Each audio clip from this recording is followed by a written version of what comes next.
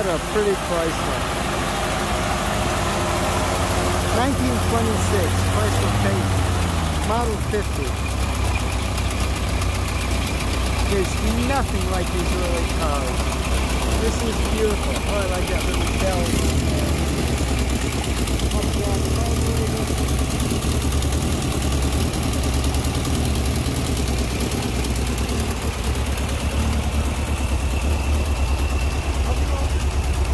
She is lovely. How are you? Gotta warm them up.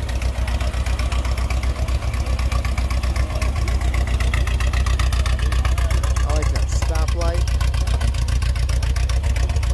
Period lock on the spare tire.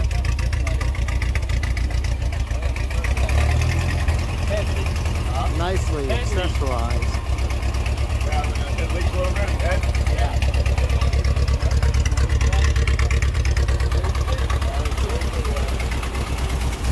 There's nothing wrong with this one. This one's fine. This one runs and drives good. He calls it Walter.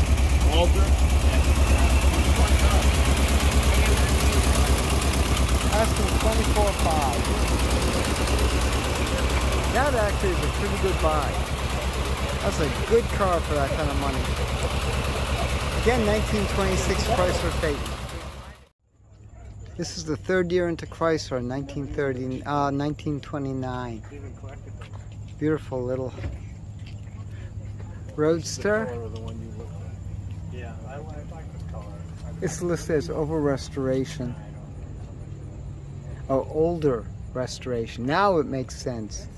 Now it makes sense. Pretty little rumble seat. These stupid lantern bugs are like all over the place. They're driving us crazy.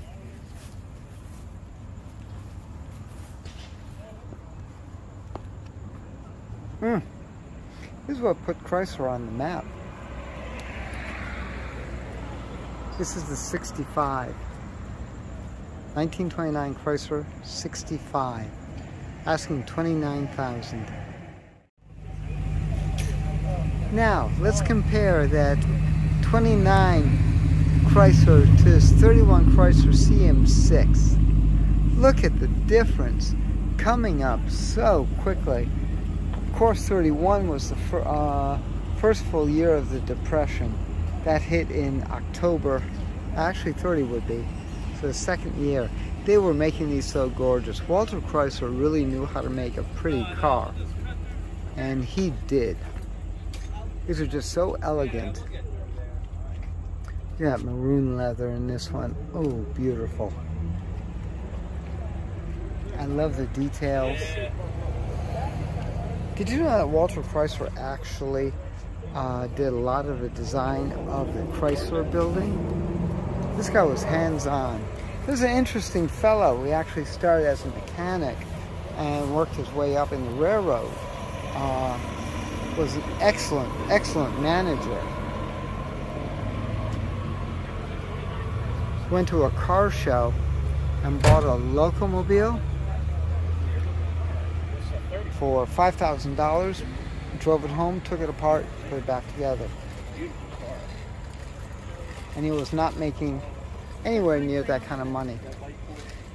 Again, 31 Chrysler CM6, asking $50,000.